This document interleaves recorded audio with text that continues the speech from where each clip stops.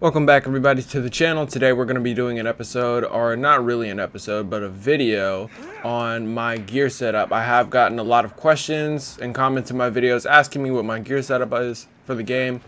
And I did tell you guys I'd put out a video. Well, today's that time.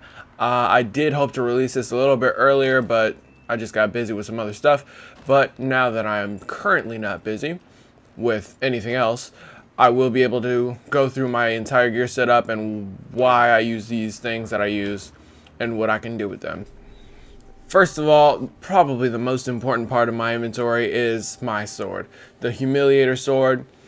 Now, the only important part about this sword is what it says. So, can't really go down. Okay, so what it says is at the bottom there, might is unlimited for 10 seconds after killing a captain.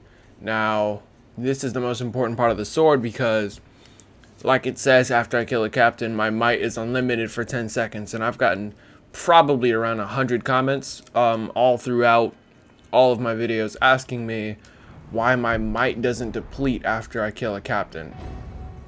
Alright, so here we go. We got a supply raid with 2 captains. Let's go in.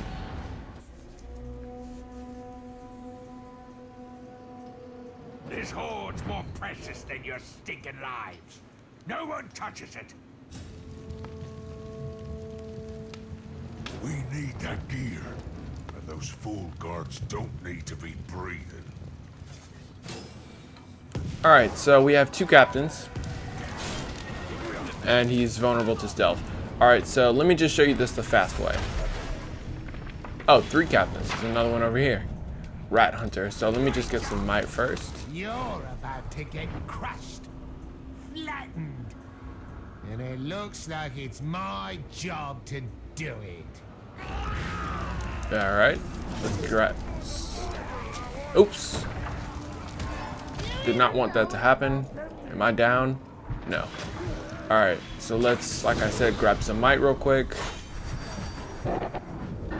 Alright, so now that I have a Caragor and there's 4 captains, I'm going to go ahead and take out this guy with my little trick here, knock him over, do the Caragor execution, he's dead. Alright, so that's 1 captain. Now that a captain has been killed by me, I have unlimited might for 10 seconds. And the best part about this is, say he's a berserker, so I can just, there we go, so it's been 10 seconds. So my unlimited might has run out. So let me go ahead and kill this guy. Alright, so Skoth Rat Hunter is dead, right? I've got another 10 seconds of unlimited might. Now, that 10 seconds does not stack. So you have 10 seconds to kill another captain to get another 10 seconds. So 10 seconds just ran out. I killed another captain. Now I've got another 10 seconds. And it just keeps going on like that. So you can't keep killing captains and it'll stack, because that's not what it does.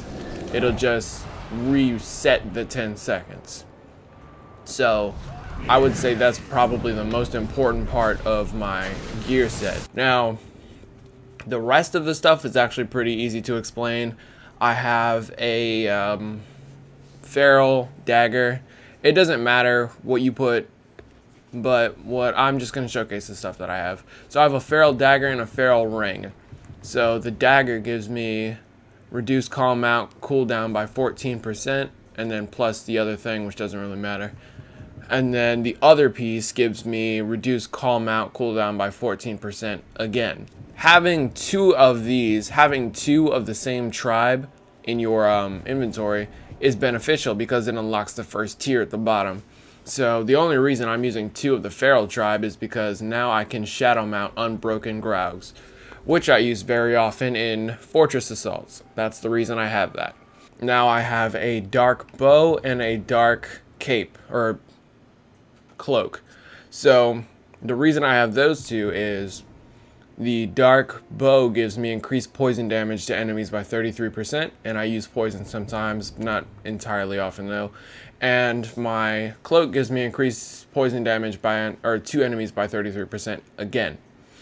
And the reason I have this cloak is mainly for reduce the duration of curse by 90%. When you're cursed, what happens is you are going to lose all of your your entire wrath bar, the blue bar to the right, bottom left, but to the right side, that whole bar is going to deplete. But now that I have a dark cape on, it only depletes 10%, which is extremely useful. That's disgusting. Which is extremely useful when I'm trying to get it all the way up and someone hits me with a curse weapon. I'm only going to lose 10%, which is very easy to get back. So that's the reason I have that dark cape. And the reason I have 2 pieces of gear in the Dark Tribe is because there at the bottom it says gain 1 might when enemies take damage from your poison. And I know that doesn't sound like a lot, but 1 might to, let's say there are 15 guys around you and you do this move here when you do Elven Light and you have poison on there. So let's change this one to fire arrows. Say you have Elven Light and you put poison on there, you're gonna get a lot of might by doing that. So let's go ahead and demonstrate that real quick. I just need a large crowd. I need somebody to chase me. You chase me. Let's go ahead and waste 1 so I can show you how my might goes up. Alright, so here's our crowd here, and I'm gonna activate the poison. Huh. Why didn't that work? Oh, it's because they killed him immediately. Okay, well, as long as they don't die immediately, it will work. So let's try this again with the Olog. Hopefully this doesn't kill them instantly. Yeah, see, so my might's going up because he didn't die instantly. So imagine you had a group of guys who didn't die instantly from your poison. One recommendation for you guys is if you're gonna have a bow, make sure it's a long bow. If you go 3 ticks down, you see that my bow there is a long bow. Charged shots pierce through enemies. So let's go ahead and show that off. Let's get 1 guy. Alright, there we go. He's dead.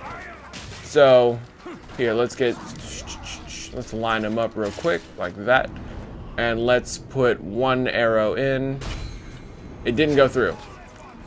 Now what a longbow does is you charge a shot, obviously I just read it, but you charge a shot and it goes through multiple guys. So I'll charge my shot and it kills them both. That's extremely useful late game because you'll be able to get rid of larger groups of enemies in 1 go. Or, I don't know, a couple goes. It doesn't take very long, that's the point. And you can find longbows everywhere. They're not rare at all. They're literally everywhere. Alright, and my last piece is the Servant's Blackened Armor, which you will get after you beat the campaign. You cannot get this before you beat the campaign. You have to get it, you can only acquire it, sorry. You can only acquire this piece of armor after you beat the Shadow Wars. But it says allied grunts have a 40% chance to resurrect when they die. This isn't actually extremely useful. I personally, this doesn't even have much of a use for me in my playing style. I just like the way it looks, which is the only reason I use it. And 25% chance that a critical hit applies curse. So I guess that is useful. Just seeing that I have a way to apply curse damage. Other than that, I don't really use it for a specific reason. But that's my gear setup. And now for the reason I do so much damage is because I have these on everything I use. These are perfected warrior gems all the way to the right. And I only use perfected warrior gems. So let's take a look at this. 30% increased weapon damage with this weapon. 30% increased damage with this weapon. 30% increased damage with this weapon. Alright, that's only on the first 3. So then we go to our armor, which is a 15% increased damage with all attacks. Again, 15% damage increase with all attacks. So that's another 30 on top of this 30. Or percentages actually don't work like that, so it's not 60, I don't think. It's a percentage, and then it's a percentage of the next percentage. So we're just gonna not dive too deep into math right now. Now, the reason I do so much damage is because A, I'm a level 80, that's max level. B, I've got all these perfected warrior gems on. And C, my skill tree is on crack. critical hit damage 50%. So I do 50% more critical hit damage to enemies when I hit them, because I maxed out this skill tree here. And it's actually very useful because it's pretty easy for me to kill guys now. Our last thing here is only useful for sieges or fortress assaults. 30% increased damage, increased follower damage. So all of my followers, I'm not sure if that includes grunts, deal 30% extra damage.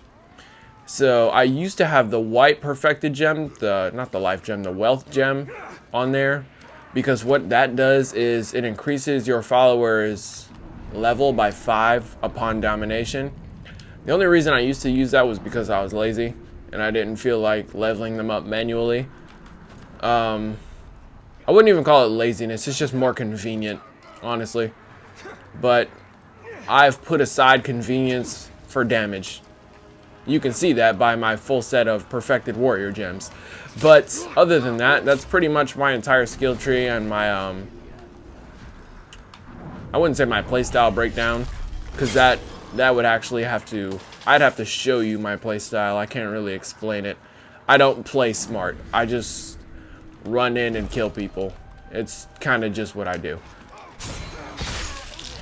I focus entirely on damage output during this playthrough, because on the mode that I'm playing on, and I'll show you what happens when you get hit on the mode I play on, you lose half your health. That's what happens. So I have completely forsaken extra health for extra damage, and that's kind of the way I play. But thank you guys for watching the video. If you have any questions, comments, or concerns, let me know down in the comment section. If you are not subscribed, go ahead and hit that subscribe button, and I'll release more content. I don't even know what that was. I'm releasing content every week. I'm going to try and release content either on a daily basis or at least 4 times a week now, because I have been slowing down recently, and I want to kind of pick up the pace again. But please leave a like on the video if you think I did good, if you appreciate, or if anything of this helped you out, and I will see you guys on the next one.